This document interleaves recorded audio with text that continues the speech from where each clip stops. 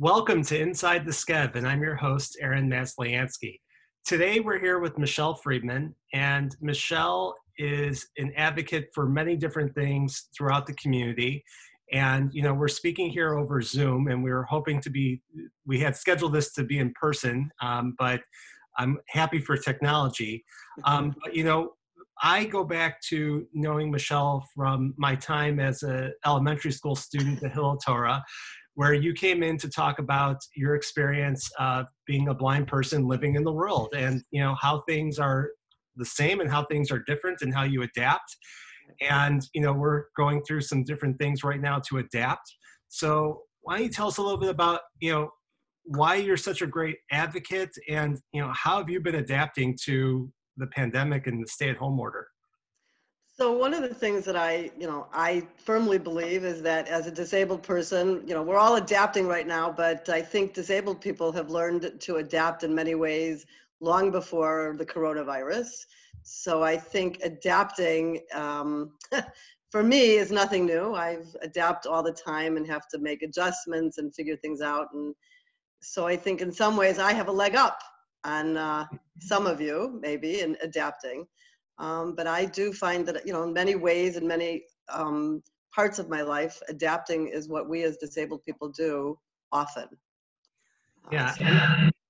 But I mean, in terms of like right now, I mean, what have some of the things been? Because I've read some articles like in some of the newspapers about how it's harder in certain respects for people who have disabilities right now with the stay-at-home order. But I mean, what are some things that you've dealt with? So it is harder for some people with disabilities. Like there are some issues around decision making if somebody with a disability that's made the news, that if somebody with a disability gets the virus, and there's a limited amount of ventilators, those kinds of things, will a decision be made that disabled people's are not going to get ventilators because of quality of, do they have a quality of life? I say that we certainly do, and I would not want to be one not to get a ventilator because of my disability. And there are other opportunities, not for me because I live with, an able-bodied husband and I have an able-bodied son that is now home from college. So grocery shopping for me is not an issue, but grocery shopping can be an issue for people with disabilities, and it's already challenging and they need help, and getting that help and can be challenging. I think so those are challenges. I think one of the areas that I think is a plus for people with disabilities is that we have been asking for, in terms of jobs and other issues, reasonable accommodations. Often reasonable accommodations can be working remotely, working from home, doing more stuff on the computer, and now the entire world is doing it. We're all being, faced with having to learn new technology. This Zoom thing is kind of new to me, which has been a little challenge figuring it out, but I've done it. But remote working and remote learning and using the computer is something that disabled people can do quite easily and do easily. And we're seeing now that we can all work from home. Most of us can work from home. A lot of us can, yeah. And it's like when we're forced to do something, we're able to shift. Right. And I think that's, one thing that is a real good life lesson here. To go back to where I first met you, coming and speaking and talking about what, you deal with, and being out there, and you've spoken at tons of places. What gave you that motivation to go and start to become an advocate? So it's actually, if I can go back a little bit to my I've been visually impaired since I was about 8 years old. But visually impaired, legally blind. I was able to, get by as a sighted person most of the time, except, I didn't drive, things like that. There were times in school. So for most of my growing up years, I was, visually impaired, but I didn't accept that as part of my identity. I didn't consider myself disabled. I didn't want to be considered disabled. When I was 35 years old, I lost the remainder of my vision, and that it became impossible to hide it and pretend anymore. How did that happen? What's happened at 8, and then what happened at 35? So when I was about 5 years old, I developed a autoimmune disease called uveitis, and I had secondary to that, I had also juvenile rheumatoid arthritis. But the uveitis, which is it's an autoimmune disease, your eye, the function of your eye fights itself basically. And secondary to that, I got glaucoma, I got cataracts. I had lots of surgery as a child. I had times where I could see a little better.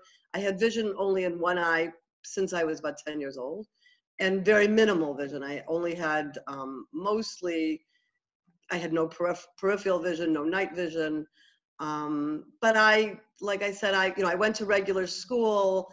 My peers were, typical non-disabled students, and I didn't want to be different back then. Of course. I'm sorry? Oh, I said, of course. So Yeah. you want to fit in. You're a kid. Right.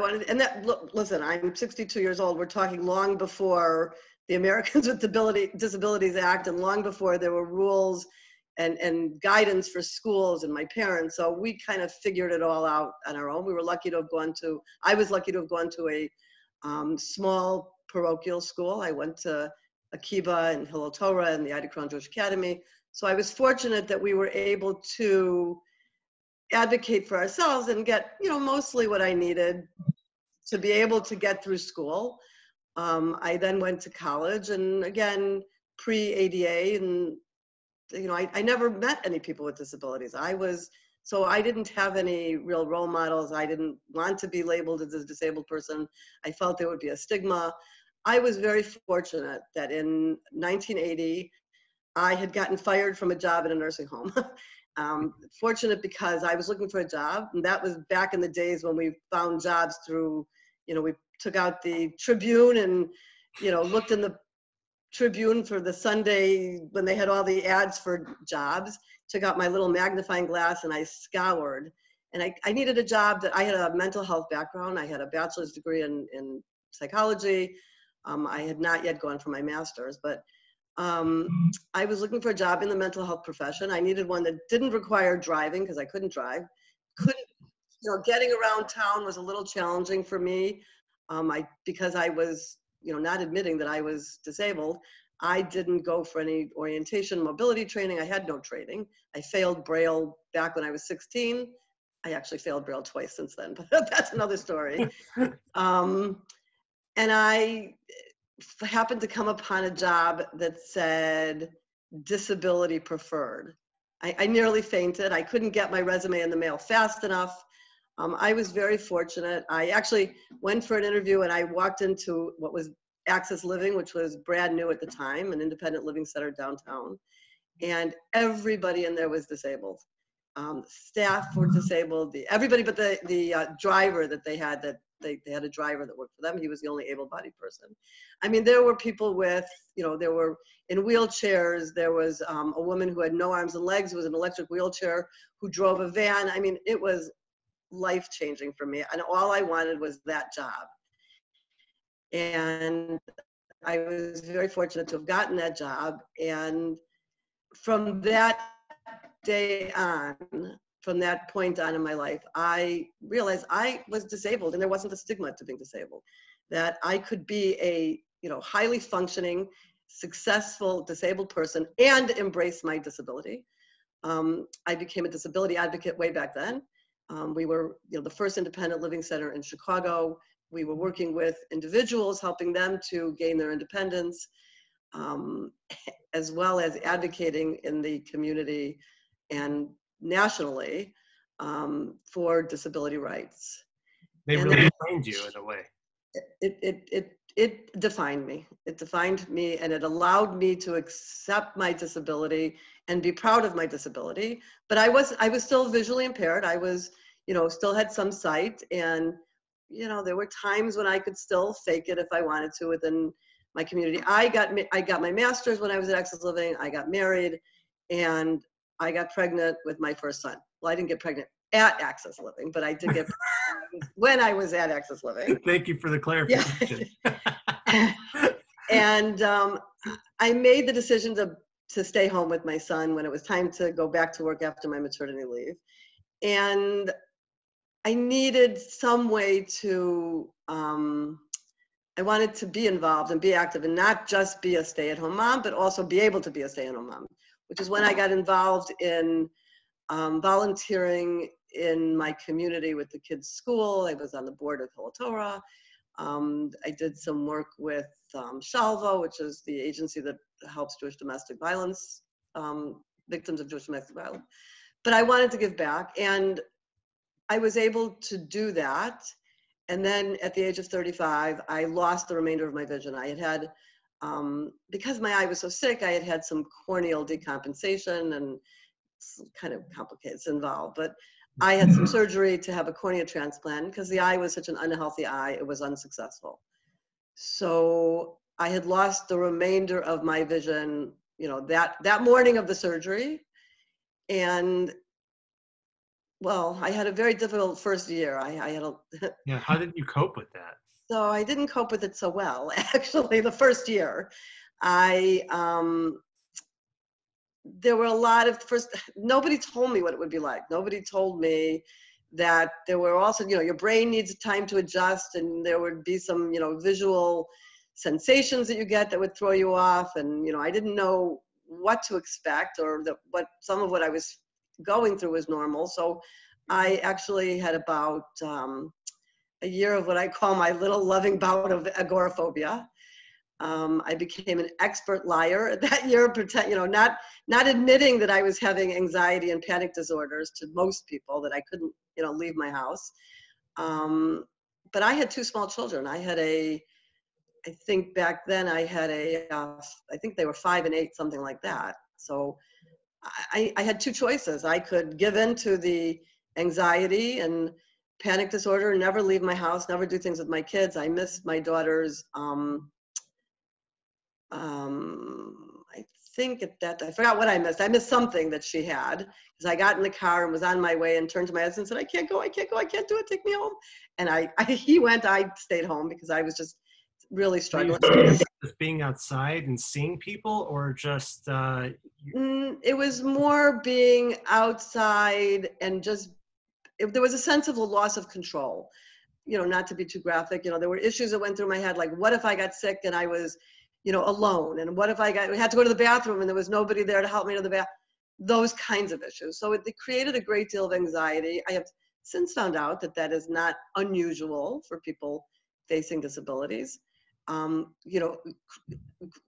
came on suddenly like that, but nobody told me that. And I had no role models. I had no guidance. I was fortunate in that I had a very supportive family. But I also realized that I had two choices. I could live like this and not leave my house and not go to my, stop my organizational involvement, not do things with my kids, or I could get my stuff together. Yeah. I'll keep it clean. And I went for help. I went for some therapy. I got, I didn't want to be, I had gone on anti-anxiety medications. I didn't want to spend the rest of my life on those. So I really did. I went for help. I got some mobility and orientation training to be able to use the cane, which I had a significant amount of angst about using. There was something about the white cane that, I felt that I was going to be judged by my cane and not by who I was. And the first thing people saw was my cane and not, who I was. Right. So I had to get through that and, learn some. I had tried again to learn Braille and I failed again, but that's okay. Must be hard. And I do a lot of audiobooks. Everything in my house talks to me except my husband and my college age students. So fine. My computer talks to me, my phone, actually they do talk to me. You must be thankful for technology now. I can't imagine what it would have been like to have lost my vision 30 years ago. I had never actually touched a computer before I went blind. I didn't know the first thing about a computer. I didn't really even know how to type, because in high school, when we had a choice of typing, or I think maybe it was home ec, I don't remember. I didn't want to learn to type because being a court stenographer was one of those typical jobs blind people got through the Department of Rehab Services, and that's not what I wanted for myself. Yeah. So, I did have that year of having to get my head together, get my ducks in a row, learn some new skills, learn some new coping skills. And after that, there was nothing stopping me from doing anything I wanted. And I got back into life full swing. And just to answer your question, that was a long way to get to answering your question. I embraced my identity as a disabled person, and I felt it was my responsibility, my perhaps my purpose in life to educate kids, educate adults, and do what I could to bring I can't think of the word, but bring disability awareness to the forefront. And so that's what I do. I am, besides my family, my two passions are disability awareness and my organizational work, and they are also hand in hand. Well, I think it's incredibly important. And, I look back to when I grew up and, you coming in to speak, and, Keshet was at the school, and they're a wonderful organization that helps people with, a variety of disabilities and with their education. Right. And, it kind of breaks down those barriers of the unknown. And, I think that probably back in the day, there was a lot of making fun of and stigma, which is so cruel in many ways. But those, what you've done and what the, Keshet, and I know you're involved there, has really helped, just make everyone comfortable with each other and realize that we have so many similarities and how we can each benefit each other. And we're all the same people, Right. So I wrote a children's book. I actually wrote two children's books. My first children's book, which was my second one that I published, was just a sort of a fun book that I actually illustrated with a friend of ours, Debbie Geller. She illustrated it for me. It was my first book. I had done it because I couldn't read books to my grandchildren, and I would tell them stories. And I had this brilliant idea one day to write the story down. But my first book, which was actually my second book that I published, is called Close Your Eyes. And I wrote that because it's about a young girl who is blind and all the things she can do, but she has to do differently, and the friendships. But I wrote that for two reasons. One is I wanted non-disabled children to have a book and a story that showed kids that, well, we're all the same and we're all different. I mean, we're all different and we're all the same. Right. And it's, we learn from each other. And we, if we can get past some of the stigmas we have, we can learn from each other about our differences and what makes us the same. And, but I also wrote the book also for young disabled children to have a book about them. That was a story that showed them as the main character.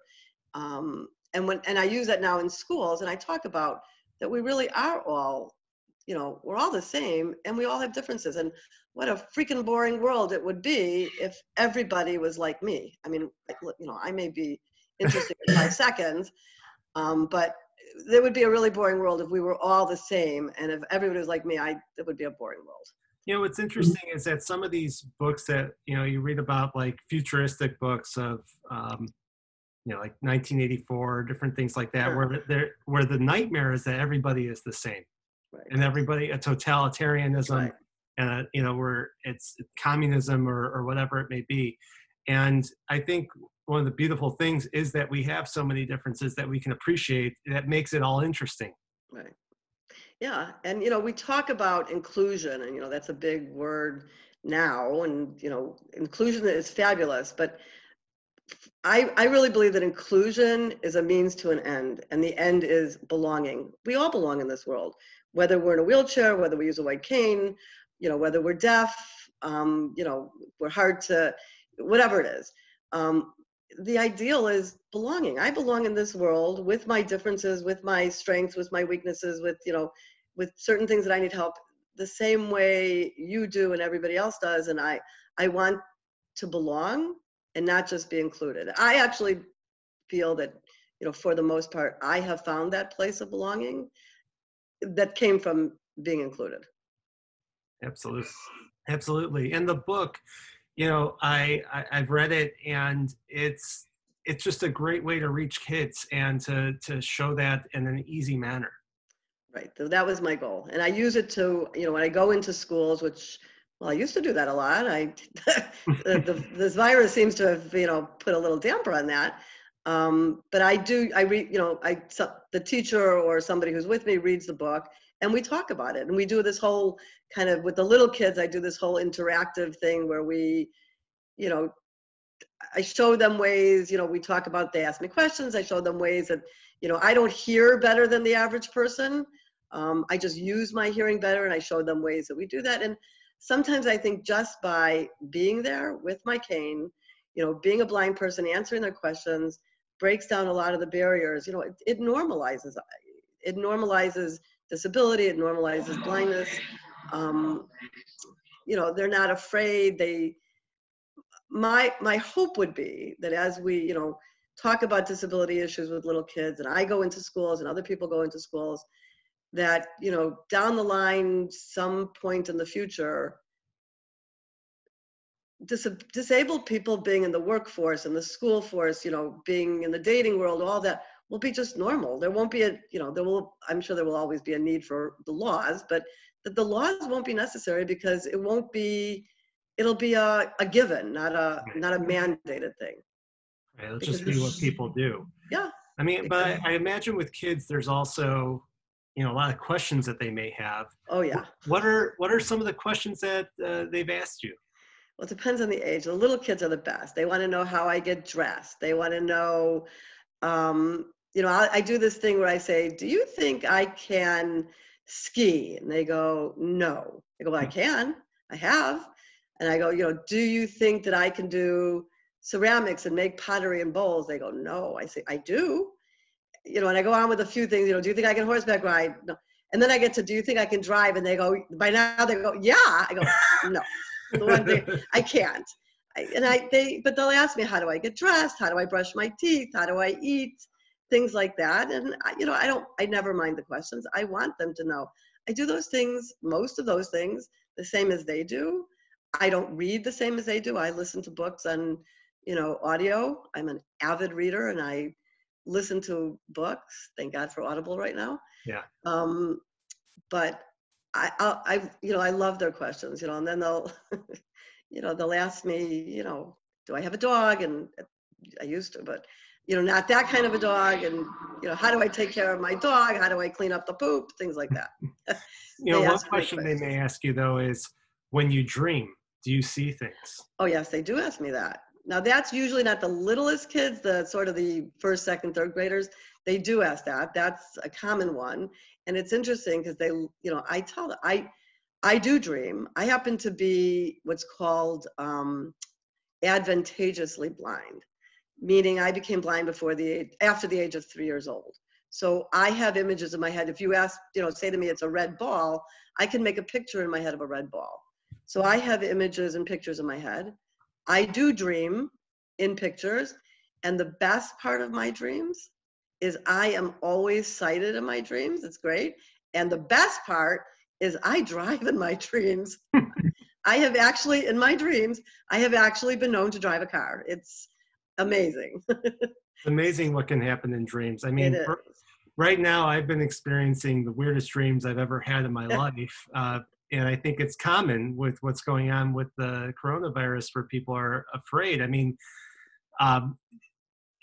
so it's vivid, but I imagine it's must be unique for you to have dreams where you can see, and you could, actually one thing that I find interesting, to go back a little bit, is I didn't learn how to ride a bike until I was 22 years old. Wow.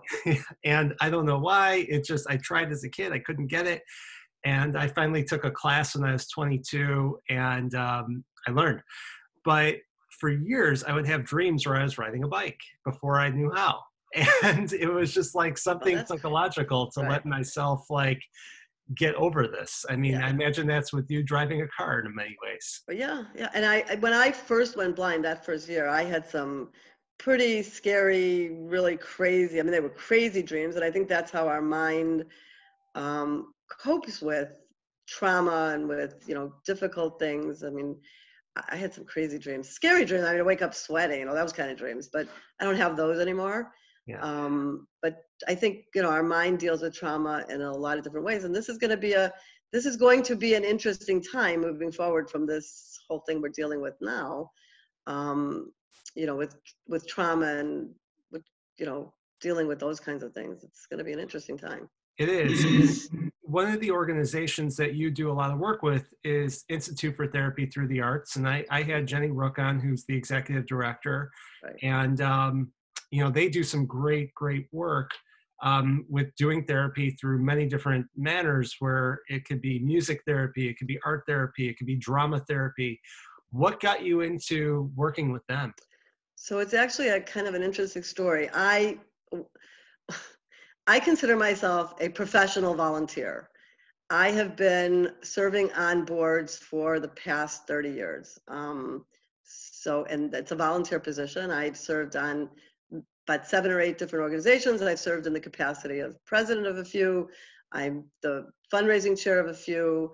I actually had retired a couple of years ago from volunteering and doing board work, but I got back involved with Keshet and realized how, they asked me to serve on the board. And after a little hemming and hawing, I said yes, because I believe in the work Keshet does. Sure. But I also realized how much I enjoy board involvement and getting involved with organizations that I believe in. And one of the organizations that I got involved in was 8825 Advancing Leadership, which is a disability organization that has several parts to it. They train people to be civic leaders. They train people to be disability advocates. And I got involved with one of their projects that they link disabled people who want to serve on boards with organizations in the community. And you fill out a form and you put your number 1, number 2, number 3, what you would like to be involved with. And I saw Institute for Therapy Through the Arts. They do therapy using the creative arts, as you said. And as a mental health professional, and as somebody who has been doing ceramics for the past 12 years, and I love the creative aspect of the ceramics, and I certainly love mental health, I was very intrigued with Institute for Therapy Through the Arts. I put them down as my number 1 choice. And I met with Jenny and their president at the time and interviewed for a board position. And fortunately for me, they asked me to serve on the board. And it fit for me both in terms of my board involvement. It's a younger organization. They're only 4 years old. I like the idea of getting involved, again, in a new, young organization and helping them continue to grow and fundraise, etc. And it fit my creative, I believe in the healing powers of the creative arts. For me, doing pottery and ceramics is healing. It's normalizing. I go to the Evanston Arts Center and I'm just another one of the gang. There's nothing about, there's no big deal about my blindness. They accommodate me. They, help make things easier for me. But I'm just one of the gang, and it's very normalizing. And I know that the creative arts can be very healing. So Institute for Therapy Through the Arts fit for me. And right now, with everything going on, I see a great need for ITA. They are actually doing telehealth therapy, and they've increased their telehealth. The insurance pays for it, but they're also offering more in terms of sliding scales to make sure that people can be served.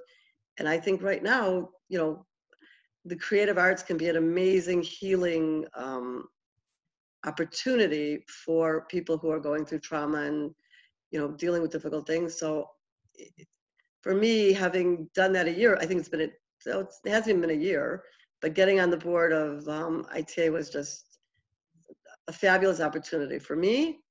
And it came at the right time for me, as did Keshet.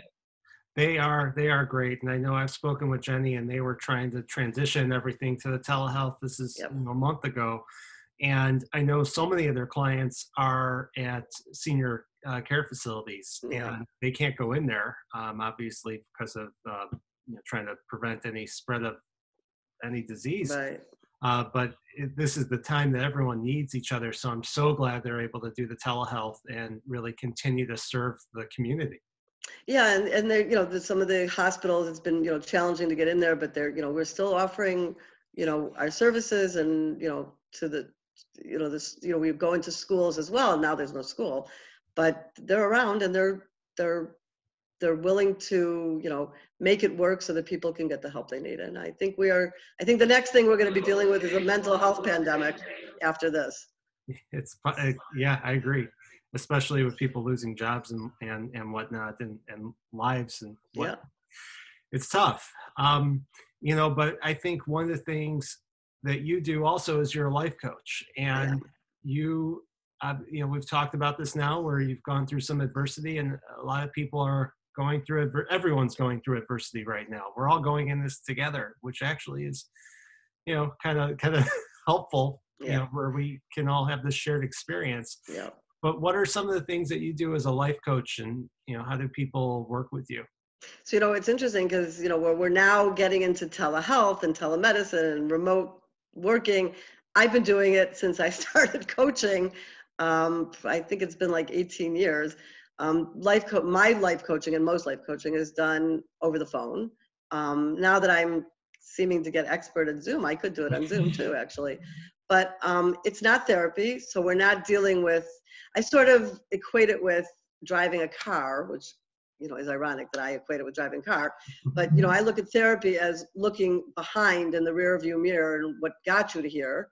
But I look at life coaching as looking forward and, how do we go from here to where you want to be in the future? I serve as sort of a cheerleader and I can, be there right alongside you. I can, help you figure out ways, you're figuring out the ways, but I'm there to help guide you and, help you get through the mountain, over the mountain, around the mountain to get to your goal.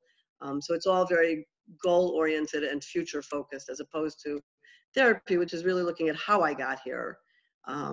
This is about, moving forward. And I do all my work on the phone. And so it's not, so nothing, so I don't have to change anything with this new reality. It's no different. Nope. I feel like you get a lot of joy in helping people overcome these things and, be, all the work that you do, right? I do. And I get, all my work is kind of different from my life coaching, which deals, one-on-one with people who want to move forward, to my going into schools and talking to kids, working, on boards like Keshet and ITA. I do get they all have an element of growth and helping and moving forward. And I do enjoy that part. I think it's wonderful. Where can people reach out to you if they want to, just get in touch with you or do life coaching or, get that? So they can reach me on my email address, which is mfriedman, Friedman, 1204@gmail.com, or my Facebook page, Michelle Rosen Friedman. I also have an Instagram account, which is Out of Sight Ceramics, because I do my ceramics and I post it on there because I also have an Etsy page. But Facebook, pretty much those are it, I think. Okay. And you're on LinkedIn too, right? Oh, I am on LinkedIn. I always forget about LinkedIn. Yes, I am on LinkedIn. I'm a little old, so all this technology and all this LinkedIn and Facebook and Instagram, and now I hear TikTok, which I'm never going on. But it's all a little. It's awesome. It's a learning curve for me, and one thing I can honestly say is over the last so many years, I've learned a lot. Fortunately, I have a college-age student who helps me along, and he's home right now. That is very helpful. Yes. Yeah. My grandchildren seem to know a little bit more about this technology than I do. It's fascinating. Well, my kids are 7 and 9, almost 10. And I feel like they've gone through a transformation in the past month where they're like teenagers now because they're using Facebook Messenger for kids. And, we're doing, they're playing remote games like Rummy Cube. My daughter was playing with my mom, and then they're like, video chatting, and my dad's playing Stratomatic baseball with my son. And it's just like, it's a very interesting time. And I feel like we've all pushed to adapt and to learn new things in order to be able to cope with what's going on.